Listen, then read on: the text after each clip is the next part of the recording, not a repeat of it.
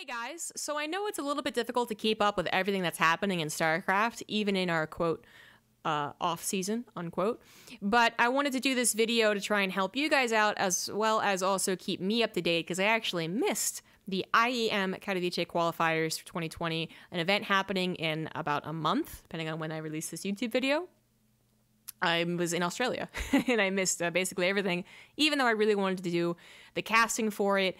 Just wasn't really possible in that time zone with the setup that I had.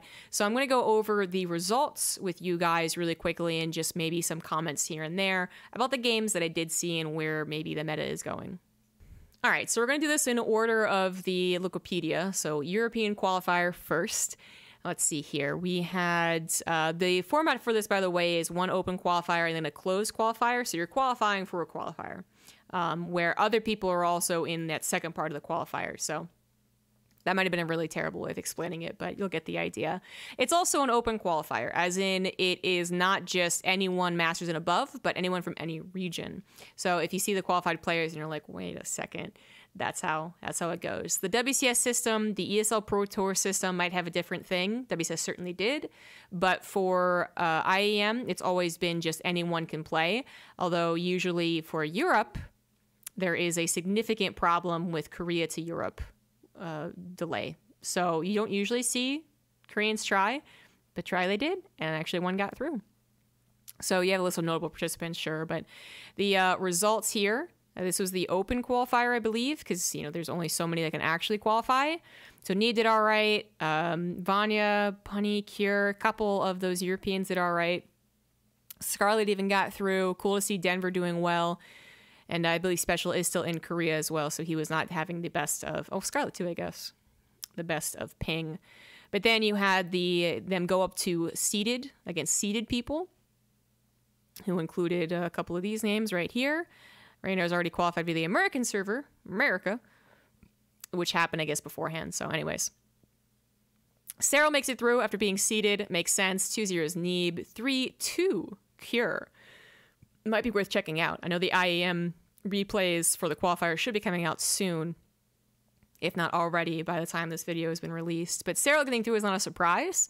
3-2 against Cure is. Cyril might have his biggest weakness be the ZVT against Koreans specifically, because that's also what he struggled with for last year's IEM. He lost against Innovation in a pretty crazy, stupid, super long TVZ. Not that the match actually mattered. And then, well, the rest of the tournament went all right with him, so that's why I put weaknesses in quotes. But Kira has also been on the up and up, someone that you should have been paying attention to from like 2+ years ago, honestly, ever since he got back really into playing full-time. I'm not sure he ever really fell out full-time, but the point is, he's been online tournaments and just running through them, looking really, really good in all the matchups. It's sick to see him take 2 games off of Cyril. A Laser 3-2'd Special to represent the European region after taking out Scarlet. Looks like here Marine had to drop down because of Special TVT as well, but a Laser making it through. He's always been kind of that, like, oh, he's going to do really well, and then he dropped off a little bit, and then there was the GSL versus the World thing, and now we're into 2020, and he is looking for a damn good start. Don't forget that for this year, for the new format, which you can check out more about that at ESL Pro Tour, StarCraft 2, also I did a video on it, this Katowice does not count as the global finals. That's going to be next year. So this is just part of the ESL Pro Tour, I believe, right now. Anyways, and then Kira is able to scrap it through the lower bracket by beating Special in a TVT, which makes sense. Kira is still pretty well known as a TVT sniper. He has been since, God, even Pro League maybe, in a very long time. So pretty sick results there from Europe. You can see all the places you can find the VODs on. But as I said, I also want to cast some of these when they release the replays, so definitely follow my YouTube channel. #sellout, maybe. American qualifier. I believe there's 1 European, 1 American, and then you can see 2 Korean qualifiers. So this actually happened first. Ooh, all right. We had 2 Koreans and a European, so no one from America. That's fine. That's cool.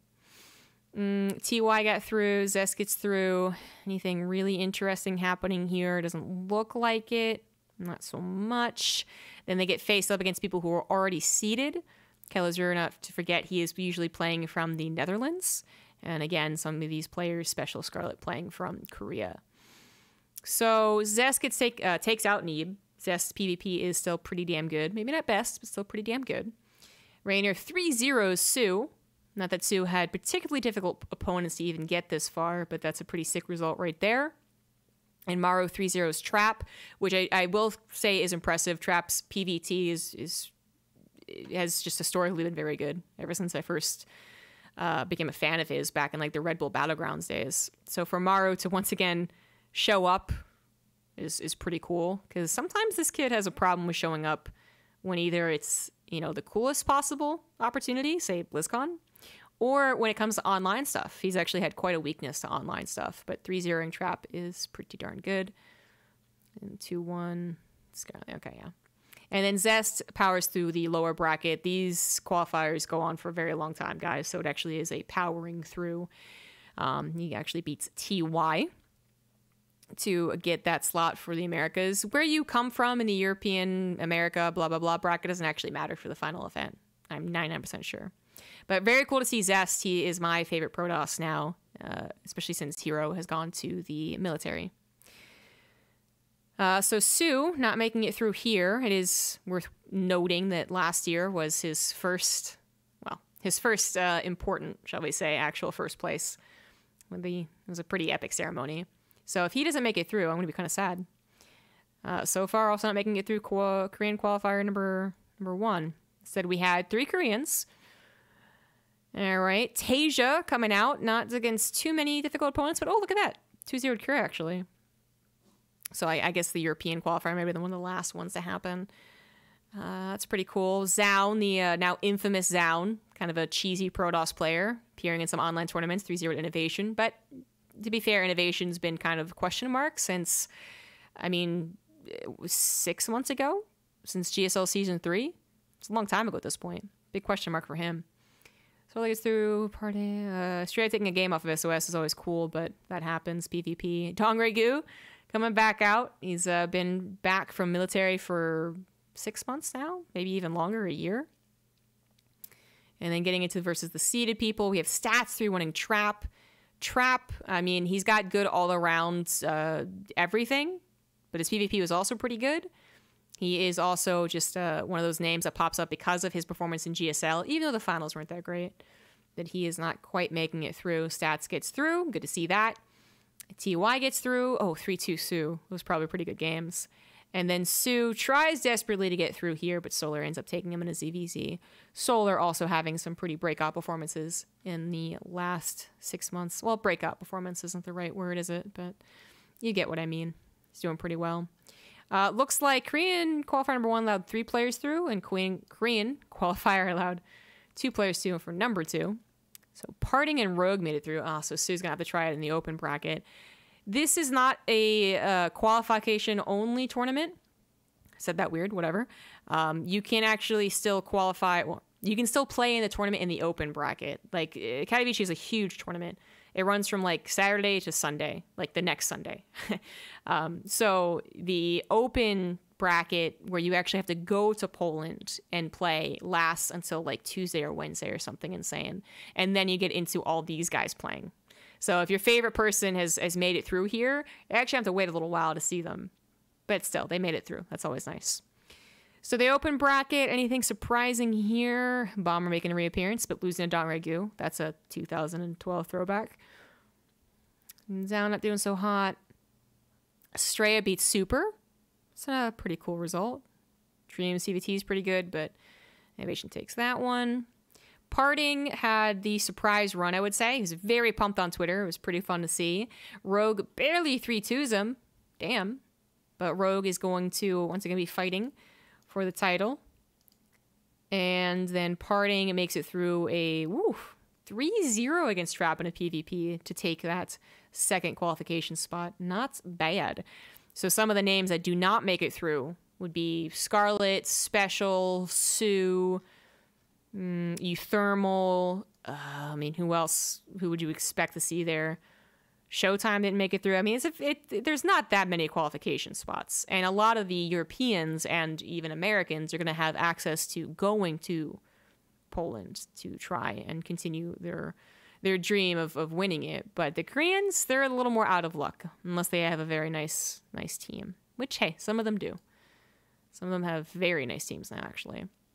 So that does it then. The overview here, you can see the results. We have 3 Protoss, 3 Terran, 5 Zerg, Zerg Imba. Am I right, guys?